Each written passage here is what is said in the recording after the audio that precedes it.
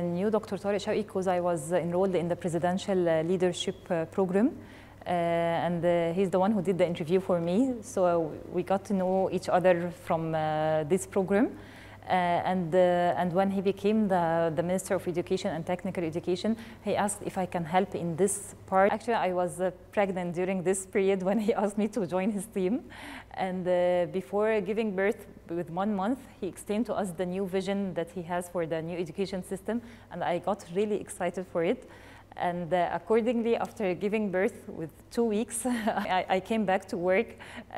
He was even surprised because I came so quickly. Most of the Egyptians actually didn't like the old education system, and they were all struggling to change it and have something new, modern that matches today's life.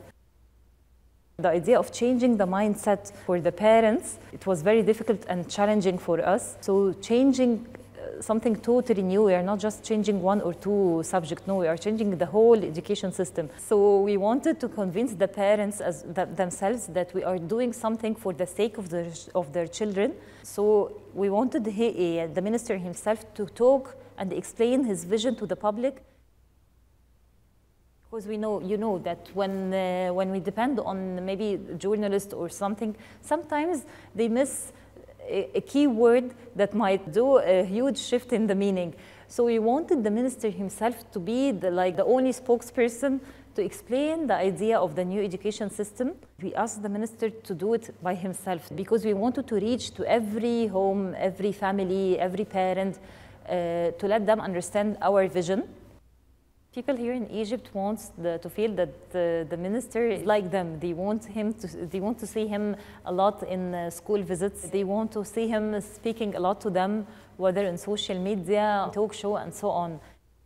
That's why we want the minister himself to speak a lot to the public. Usually it does many visits to schools. So you usually want to have this kind of image, the down-to-earth minister.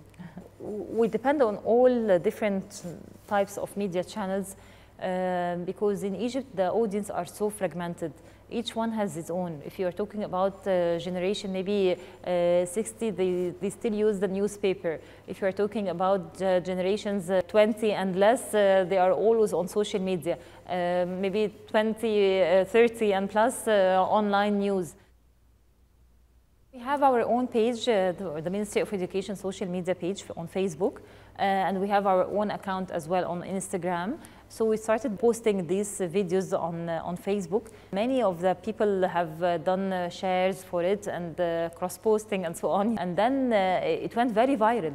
So we are usually trying to tackle or to talk across all media channels to reach the whole population, because the education system is not only impacting a certain age or a certain social class. No, it's affecting all the generations.